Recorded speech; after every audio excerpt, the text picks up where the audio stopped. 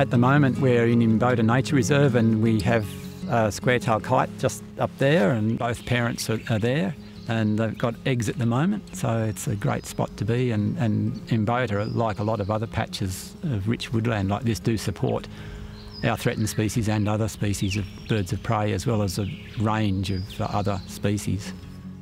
I'm Stephen Debus and I'm an adjunct in zoology at the University of New England, but my job is on the local Land Services Bird of Prey Monitoring Project. I'm under contract to find nests of our threatened species, which are the three target species are the little eagle, white-bellied sea eagle and square-tailed kite.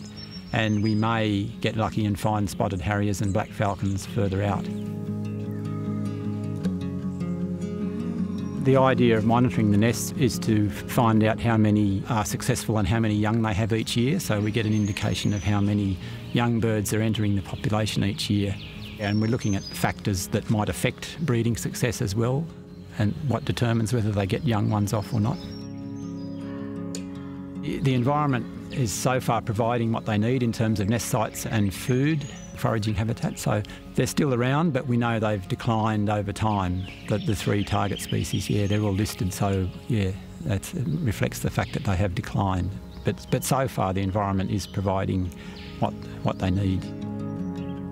Our three target species, between them, eat a number of agricultural pests. So little eagles particularly like to eat rabbits, and the sea eagles take a lot of carp.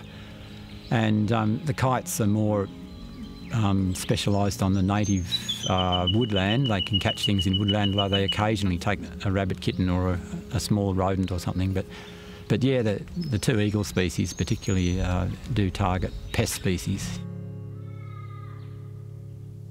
Each territory on a property is important in terms of the overall population level of these birds, because they're fairly sparse, fairly thin on the ground, so because they're declining, each territory is important. And it's great that landowners, if they have sort of ownership of a territory, that they're helping to protect these birds and maintain the population.